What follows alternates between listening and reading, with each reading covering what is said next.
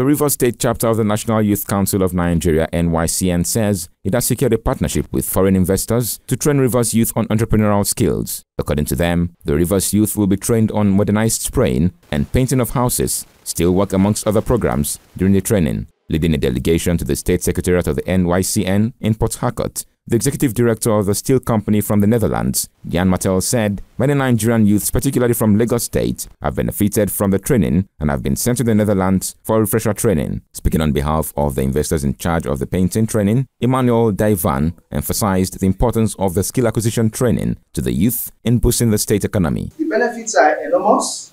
We are going to be helping introducing them into entrepreneurship. We are going to be helping them be contributors to the River State economy, because when they start off with this, they will become entrepreneurs themselves. They will become employers of labor themselves. They will also be able to network within themselves.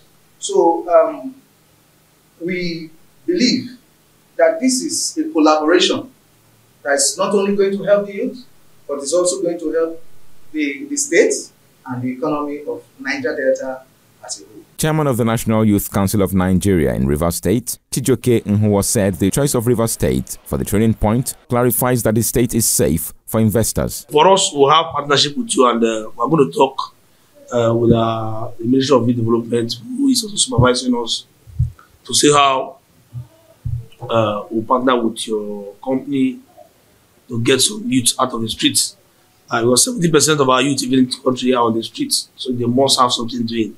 I want to thank you for coming, and be rest assured that this is a starting point, and we'll have a governor that is very friendly with the youth and represents young people. So we're going to partner with the state government to see how we even train more than one person per local government. The beneficiaries are expected to be drawn from the 23 local government areas of Rivers State.